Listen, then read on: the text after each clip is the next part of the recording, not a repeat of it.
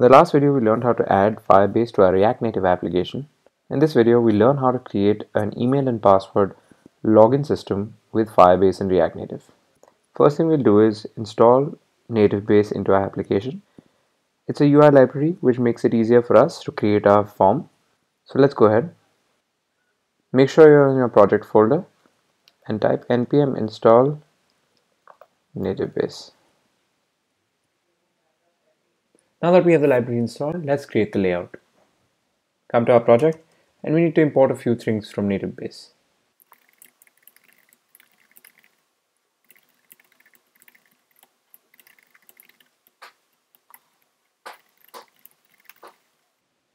So there we imported container, content, header, form, input, item, button, and label from NativeBase. You will see how each of these works when we create the layout. So let's get rid of the view from here. And instead, let's put in a container. Inside the container, we'll put in a form. Inside the form, we'll put in an item. The item will have a label inside it, which we'll call email.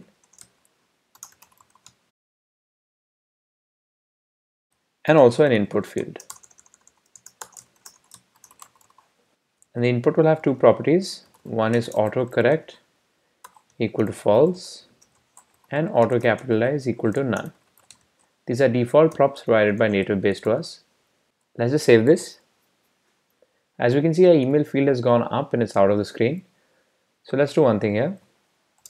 Let's put a style to the container and call it styles.container. This is already created for us over here. But what we need to do is we just need to get rid of align item center.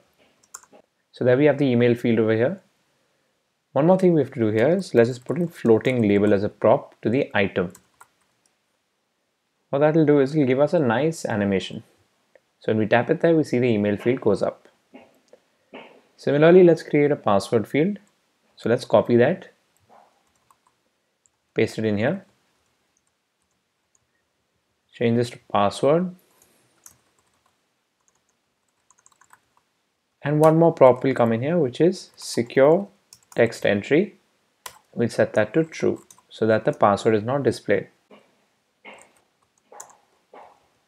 Next, we'll just put in a button here to submit our login.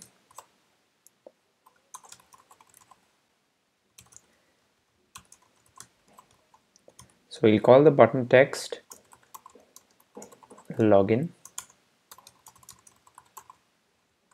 And here we'll give it some properties. One is full, rounded, and success to give it the color. Let's save this out. And there we can see we have our login button. Let's just make some slight changes to this.